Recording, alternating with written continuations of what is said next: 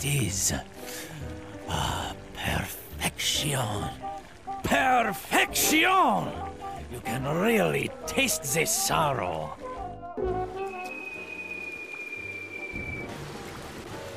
Stick It to the Man is not really what I expected.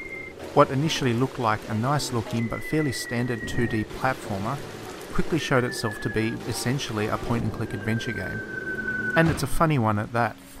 The game is filled with self-referential humour, and that humour, as well as the lovely visual style, is very memorable even if the gameplay itself is not. So let's walk you through the first puzzle sequence to give you a feel for what the game is about. You, the hero, comes across a person who's about to commit suicide because his girlfriend dumped him.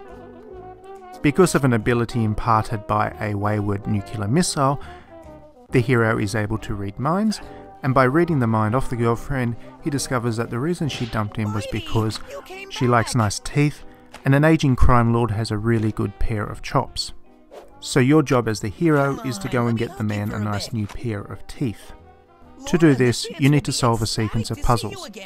You need to help a chef turn a human arm into fine cuisine, a man convince his pet alligator to come out of a storm drain, a dog to get revenge on two gangsters that gave it grief as a puppy, and then a disco dancer to win a competition. All of this is done by reading the minds of the people to get an idea of what their trouble is, and then finding the right object in the environment to help them solve their issue. Of course, this being an adventure game, the puzzles need to be solved in sequence. So for instance, you do need the chef's cooked arm in order to lure the alligator out of the drain.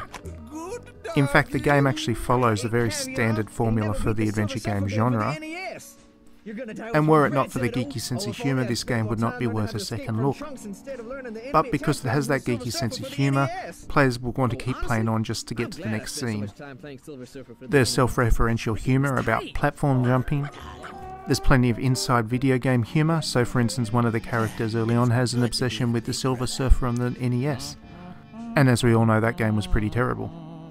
There's also plenty of visual gags, and the game in general has a very light-hearted and irreverent sense of humour. This is supported by some truly great voice work and writing, and it's all paced perfectly, never outstaying its welcome. Of course, that shouldn't be too surprising considering the script was written by Ryan North of Adventure Time fame. The visual style of the game is obviously gorgeous and backs up the humour quite well. And all in all, Stick It to the Man might not be a classic game, but it's well worth playing. And while the Vita version will be released later on, this will be a cross-buy game. So if you do have a Vita, make sure you pick this one up, because I do have a feeling that this will be even more fun when it's something that you can play on the go. Don't do this to me, Eddie. Can't stop this dance train.